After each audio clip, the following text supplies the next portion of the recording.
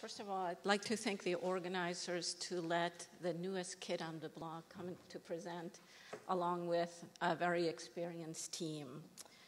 So the mission of Editas is to develop transformative, curative diseases using the CRISPR technology that I'm going to tell you about. We want to treat the root causes of diseases, and just like everybody talked about this afternoon, there's a potential to address a wide set of diseases. We are taking advantage and leveraging a lot of the experience that the previous companies have paved the way for us, both around nucleic acid delivery and gene editing. I, for one, am very excited to be in this place and time right now. I started my career at Millennium Pharmaceuticals over 21 years ago as a gene hunter. And even though I'm not in the lab anymore, it's wonderful to be with gene correctors. And so I think about everything that we heard this afternoon is really grown-up genomics. It's really realizing the potential of genomics that started 20 or more years ago.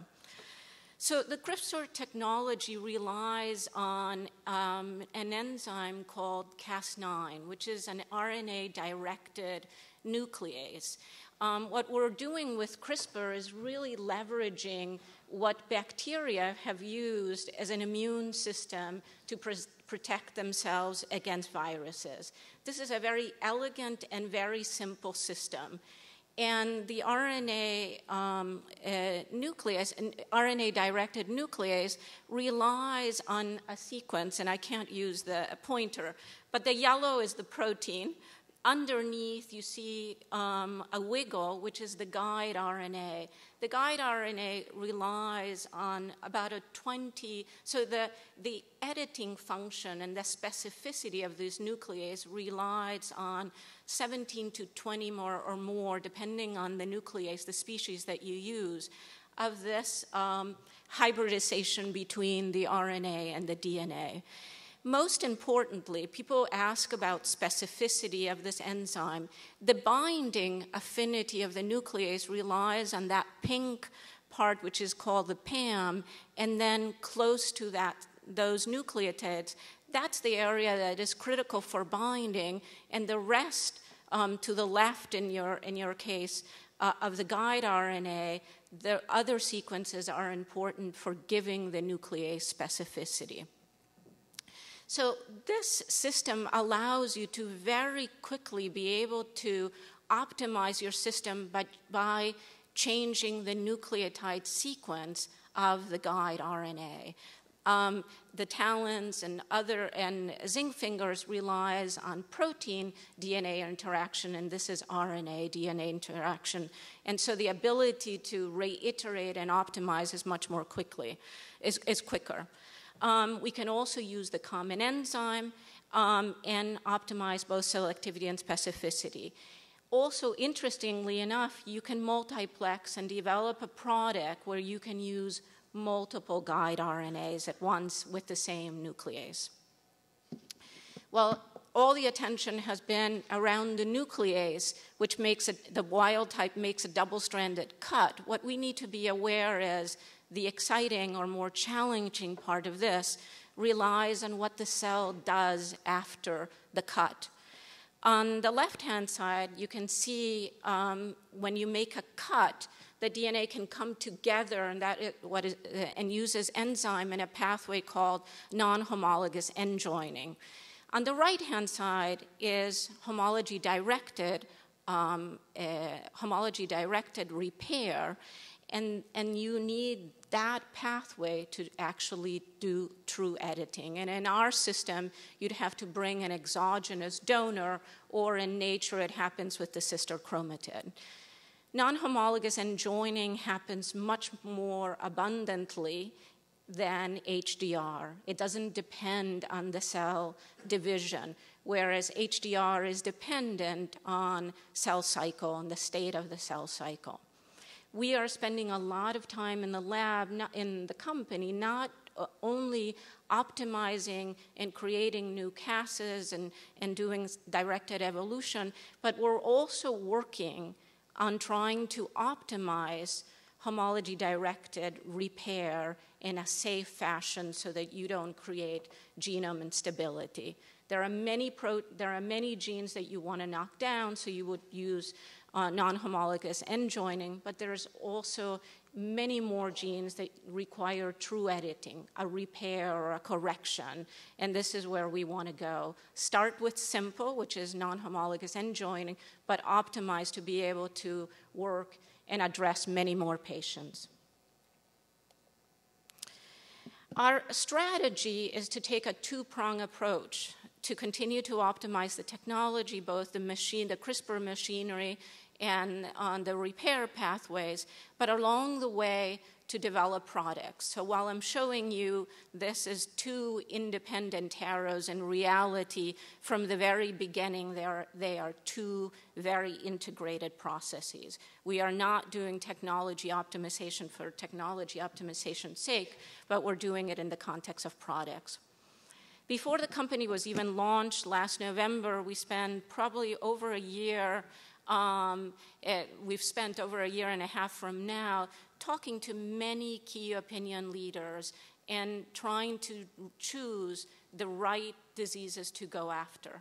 And we will focus on, we're working both on those diseases that we can tackle in the short term and also those that require optimization both maybe on the delivery aspect or on the technology. So the way that we have identified our near-term sweet spot for those diseases is starting with those diseases that don't have other treatments, unmet medical need, of course. We don't want to start with diseases that have other options. It's a novel technology, and we don't expect somebody to use a novel technology if there's other options. We want to match that disease with the technology as it is today. But also, just as importantly, we look at the regulatory or clinical path.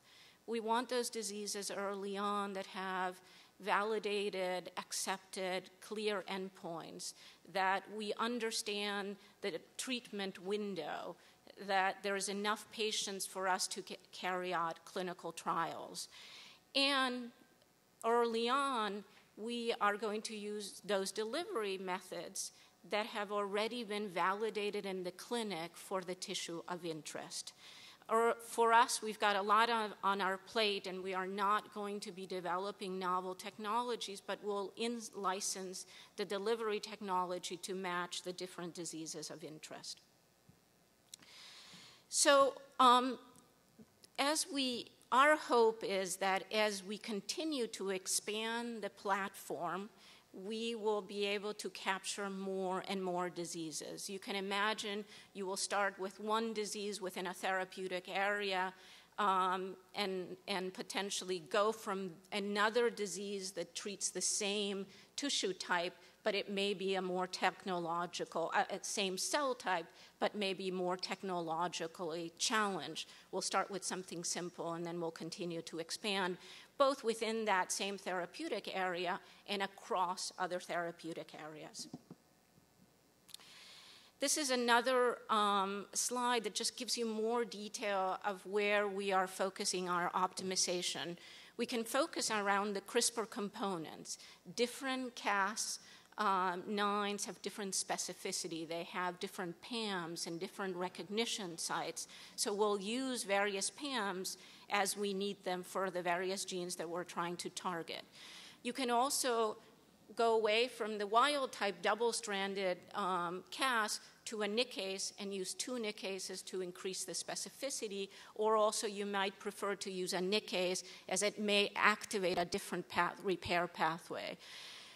We are developing suicide Cases so that you can go in, have a high dose of the protein, and then get rid of it and not have it circulate for a long time. And we're also developing novel mutants that we'll talk about in the future. We can also modify the guide RNA. That's the simplest thing, and depending on the species of Cas that you use, we will use different guide RNAs and change the length according to the need. We also are working on the different determinants, not only sort of the machinery, but also the determinant. We're working on understanding the determinants of activity within the cell. The level of Cas that is needed to get the amount of editing that you need, the influence on the cell type and those repair pathways, the level of gene expression. It is well known that when you have a highly expressed gene, you'll get more editing. The chromatin structure, modifications of the DNA that may affect or not the editing. We also want to be able to make large deletions and increase the efficiency of those. And just like it was discussed in the Sankomo presentation, we also want to do allele-specific modifications. I've already talked about delivery, and we are not going to develop new technology, but only optimize it in the context of our products. There's been a lot of discussion around specificity, and in the last year, there's been improvements by our founders. One was a publication that came out early last year sometime, around making 2 nicases and using 2 different guide RNAs. That increases the specificity more than 1,000-fold. Then Keith Young came out and showed that when you have a shorter guide RNA, you also can increase specificity. And then 2 of our founders separately used the nuclease part that is used in zinc fingers, the FOC nuclease domain, and combine that with a dead nuclease. So now you have the RNA-guided capability of the Cas with the nuclease that requires dimerization to get activity, and that also increased specificity. We are moving and leveraging that work and continuing to combine some of these different capabilities, but also using different Cas orthologs with different PAM sequences. We're using directed evolution and protein engineering to create more options for us. How do we go about generating the right reagents? We'll start with hundreds and hundreds of guide RNAs, different Cas proteins, and test these in very easy to transfect cells, and then we move on to more sophisticated cells and more appropriate models for evaluation. But when we choose our target, we have to first figure out what kind of editing do we need and tailor, sort of use our toolbox to tailor the product. This is just very quickly some quick data that we have. We've also, in the last year, developed methods, informatics methods, that allow us to very quickly use informatics tools to design guide RNAs. The reason why we call it Godot is that we no longer have to wait so long to get those results. We've also developed a stitcher system that allows us to very quickly piece together pieces of DNA to evaluate the guide RNAs. And as I mentioned before, we're also creating new Cases. So I'm just going to close off with telling you where we are today or who we're about. We launched the company last November. It should say, yes, last November. With funding from Polaris, Flagship, and Third Rock Ventures, $43 million Series A. We moved into the labs and got them functional around February, March. We're doing platform building and building the group. We have a product. Our goal is to have a very robust product engine, both with short-term products that we can push to the clinic much more quickly, and others that require more technology development or delivery modalities to be delivered. We feel that we have a very strong intellectual property. We have access to foundational IP from all our founders, and we have generated additional IP to make a robust group of IP. And a young company like us can't do it alone. If it takes a village to develop a small molecule, it takes multiple villages to develop complicated products like we're trying to do. And so we are working closely with many advisors, medical experts, translational experts who have the right models or have the right expertise that will help us to move this technology very quickly. We're building the research team. Right now, we are 15 people on the research side, and by the end of the month, will be 5 more. Will be a total of 20 people, and will be about 30 by the end of the year. So thanks again, and I'll take questions later.